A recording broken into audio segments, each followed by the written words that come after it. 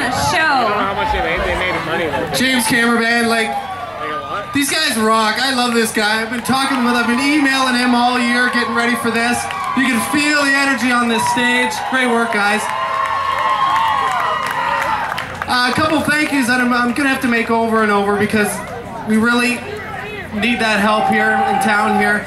There's Bruce Power has been a phenomenal sponsor for us and the Society of Energy Professionals. And of course, we can't just do this ourselves. You know, Lucknow's not that big of a town. You know, spreading the word on around town doesn't go that far. So thank you all to the radio stations for being helps with us this year. And I'd like to introduce a lovely lady come down from Owenstown from Country 93. Her name is Donna Henry. Oh, thank you so much, Jordan. By the way, happy 5th anniversary to Lucknow Music in the Fields. This is fabulous. Give it up for them. This is a great event.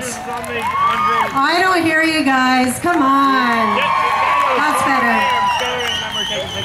I've been coming here for 5 years. I absolutely love it. I love that we are a part of this, and I love that we support our Canadian and indie country artists. Speaking of which, someone else has been coming here for 4 years.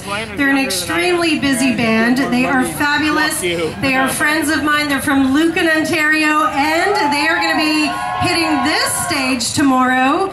But right now, for your entertainment, I want you to look that way because they're on the side stage. Please welcome the River Junction Band.